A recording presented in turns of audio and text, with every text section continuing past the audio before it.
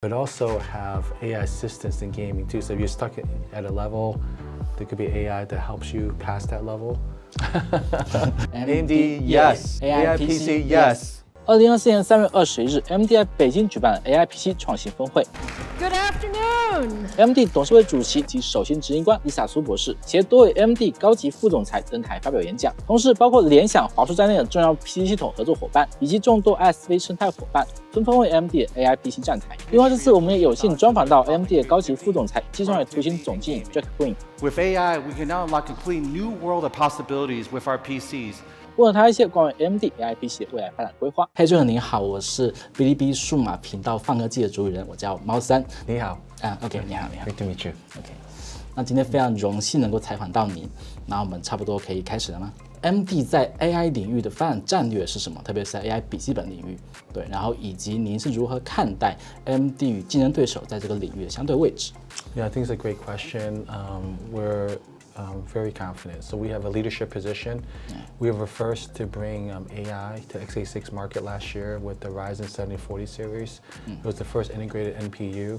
And then this year we have launched Hawkpoint, which is the Ryzen 8040 series, which is the highest performing NPU in the marketplace today.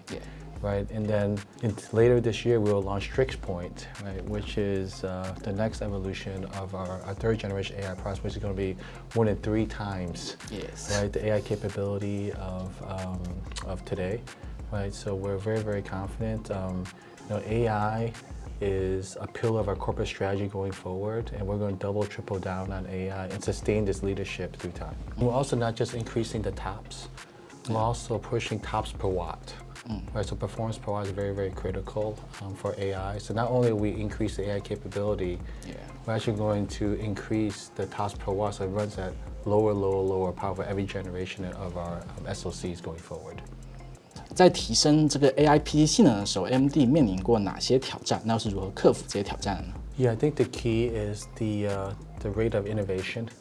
Right, we want to go as fast as possible because the AI market is changing extremely fast.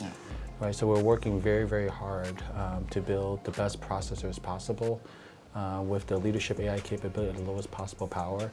And that requires focus at AMD. Right? So now we made a strategic decision to say AI is probably the most important pillar as part of our corporate strategy.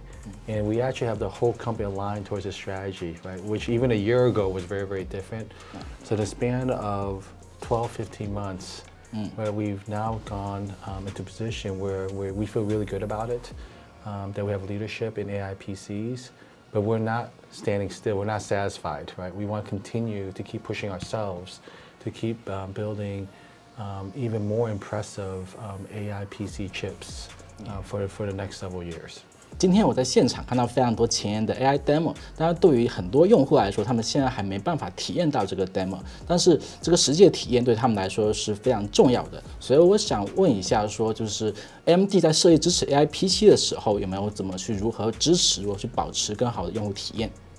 Yeah, so we're working very hard with our ISV software ecosystem because it's not just about building great hardware, but also provide great software and great third-party and first-party applications. So, our goals have over 150 ISV partners by the end of this year, with a large majority being in China.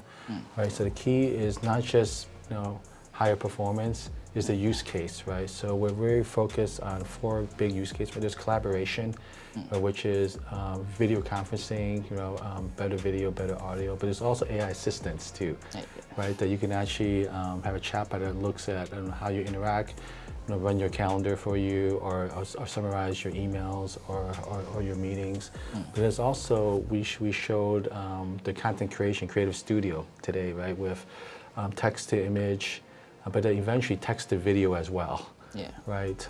And then the 4th category will be gaming, right? We will bring super resolution to gaming that's AI based, but also have AI assistance in gaming too. So if you're stuck at a level, there could be AI that helps you pass that level, right? Or if you pass the level too easily, we can make it more difficult, right? So we actually make it very challenging. So it'll adapt to the end user depending on their skill level. Okay, last question. Sure. 在直面端平台，您认为就是对于 CPU 来说，内置 NPU 的 GPU 是否会比内置 NPU 的 CPU 来更有发展前景？以及未来 AMD 是否有可能会推出一款内置 NPU 的特别版 GPU。We're looking at all options, right? Because the AI market is moving so fast. Yeah. Right. Today, if I think about the CPU is very programmable, right? But it could handle very simple language models, right? Whereas the NPU can actually handle very complex models, but at very low power, which is very beneficial for AI PC. And of course, the GPU, whether it's on a PC or in a data center, can handle the largest language models. So our goal with Ryzen AI is to leverage all three. Between the CPU, the NPU, and the GPU, but make it seamless to the end user.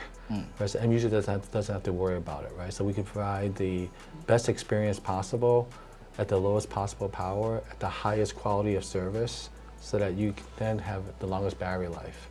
And then, of course, in a desktop, we don't have to worry about battery life. We can actually push the performance even further, right? So that you can actually get a super responsive response time, and then get the highest performance and the highest quality. Okay. Thank you. Okay, thank you. 谢谢。除此之外呢，现场还有不少 AI PC 的落地 demo， 10多种全球和中国开源大语言模型，满足你不同的 XP。游戏加利用 NPU 捕获游戏高光时刻的 AI 应用，也能在任务管理器里准确识别了。但788 NPU 的算力毕竟有限，所以除了8000T 锐龙外，像750XX 这样的独显，也可以通过 Radiant Boot 这样的应用，在本地运行大语言模型，在 Stable Diffusion 里 AI 化的24G 大显存优势一下子就显现出来。不知道大家觉得这些 AI demo 怎么样呢？好的，以上本视频的全部内容，如果觉得视频做还不错，对你有帮助，别忘了点赞收藏。我是3连，下一期再见啦，拜拜。